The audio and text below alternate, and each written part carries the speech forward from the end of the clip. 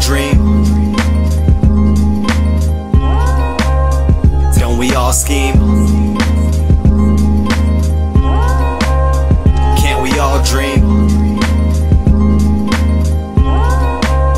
Don't we all scheme?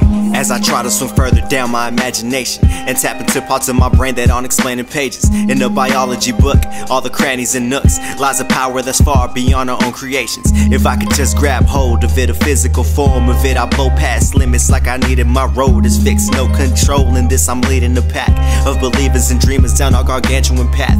What's guidance without a little insanity?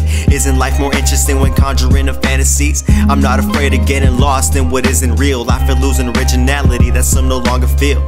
I'll admit I was enticing what was going round, caught up in the world's buzz, but I'm sober now. So when you feel like giving up and knees are to the ground, I'll be there to get you on your feet. This is me, I'll hold you down.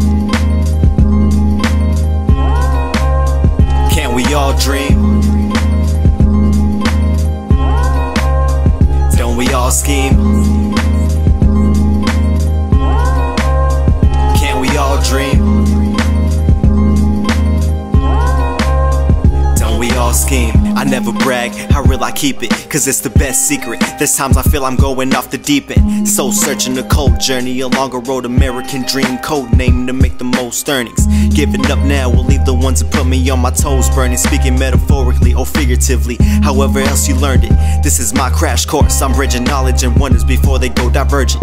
And I'm the last of my kind, the types of trustabilities I hold in my mind. My girl sees the creativity, says I've got hidden potential, the kind of move a generation like something celestial. I embody the traits of a visionary. Being the odd one out isn't always scary. My thought process is a bit unorthodox, but I can't be the only one who's thinking out the box, right?